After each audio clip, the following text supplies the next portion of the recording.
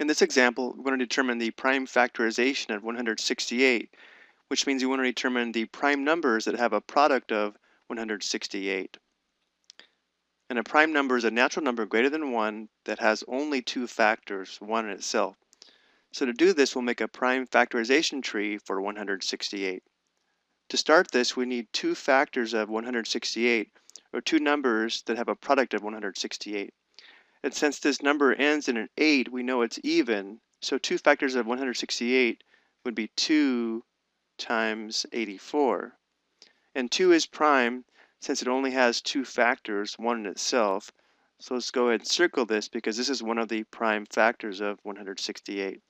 Now 84 is not prime, and since 84 is still even, we can write 84 as 2 times 42.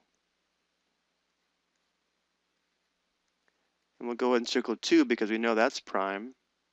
Now we need two factors of 42. We could write it as 2 times 21 or 6 times 7. Let's go ahead and use 6 times 7. The good news is it doesn't matter which two factors we use for 42, the end result will be the same. Now 6 is not prime, but 7 is. Let's go ahead and circle 7. The only factors of 7 are 1 in itself, but we can write 6 as 2 times 3, and both 2 and 3 are prime. So now we have the prime factorization of 168. We'll have three factors of 2, a factor of 3, and a factor of 7.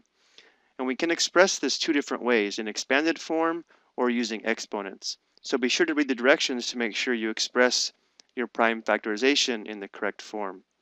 So 168 is equal to 3 factors of 2, 1 factor of 3, and 1 factor of 7.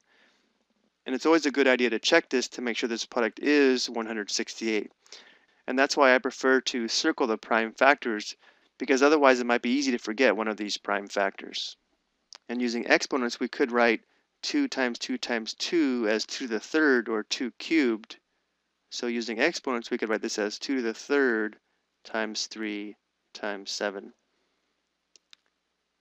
So again, be sure you read the directions to make sure you express the prime factorization in the desired form. Okay, we'll take a look at one more example in the next video.